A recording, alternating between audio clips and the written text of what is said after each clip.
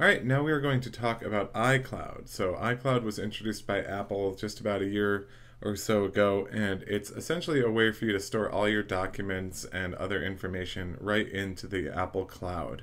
So, what does that mean for you? It means you get 5 gigabytes of free storage for your documents, your music, and just about anything else that you want to store. But it's not like Dropbox where you basically can access it in a folder format. You have to access it from your Apple device. That's the big drawback. So I'm going to show you how you set it up. So we'll hit on Settings right here. And I already have the iCloud tab open, as you can see, but you can always navigate down on the left right here, see where it says iCloud. Just tap on that, and then you can select what you want to sync across iCloud. And this should be already set up if you set up your iPad the way that I recommended at the onset. So if you haven't set it up, you can always hit the create new account and follow those prompts. It's pretty straightforward. Just make sure you select the free plan. And then at some point you'll get this option where you can click on the name and it will show you the storage plan that you have. And it'll also give you a little bit of other information. So we can click on storage plan and you can see the other options. So as of right now, you can get 10 gigs, so you can double it for $20 a year, or you can get 20 or 50 gigs. So it's pretty good deal if you like to store a lot of information, such as mail, contacts, calendars, reminders, Safari, notes, Keychain, photos, documents, and Find My iPad. So let's walk through those. Mail, that means that you can access your mail just like you do Gmail, but you can access your @me account anywhere. And then contacts also means that it syncs all of your contact listings. So if you have 1,000 different friends, family, and colleagues that you keep track of, this could be a really safe and good way to do that. So make sure it's ticked on. So if you tick it off like this, it'll warn you, and you can keep it on your iPad or delete from your iPad and all that stuff. So we'll just put it back on at some point. There you go. Okay, so now we'll check out calendars, which literally means that you sync all your calendars into the cloud and it shows up on all your devices. Reminders means if you set a reminder on your iPhone while walking down the street, it'll show up on your iCloud calendar. And therefore on your Mac and on your iPad and your iPod Touch and all that stuff. Safari, it stores all of your bookmarks, which I have found to be extremely helpful.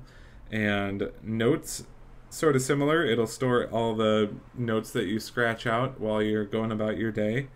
Keychain is a little bit more interesting. So that is actually all your passwords and credit card information. So I turn that off purely from a privacy and safety perspective. I'd rather type in, my credit card rather than having it stored somewhere where I can't control it. So that's just personal preference, but it will save you a lot of time if you use it.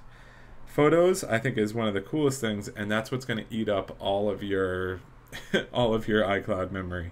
So if you have 15 gigs of photos at the start on your iPad right now and you hit sync to iCloud, then iCloud's going to quickly get filled up and will tell you that you need to upgrade plans. So something to keep in mind. Documents and data is pretty cool. So it'll store pretty much just what it says, all your documents and data. So if you use Pages, it works with that, which is a great app that works on the Mac and on your device, your iDevice. Find My iPad, I've walked you through in a previous lesson where it basically Find My iPad lets you find a lost or stolen iPad or iMac, or not iMac, or iPhone, basically your iDevice, where you can actually see where it is, which is great. And for more information, you can always hit the storage and backup tab. So how do you buy more backup, or buy more storage rather? You can just tap the buy more storage button. If you want to do a manual sync, you can tap the backup now button, which is on the bottom. So there's a lot more to iCloud than just the iMac. So I'm going to pull open this right here.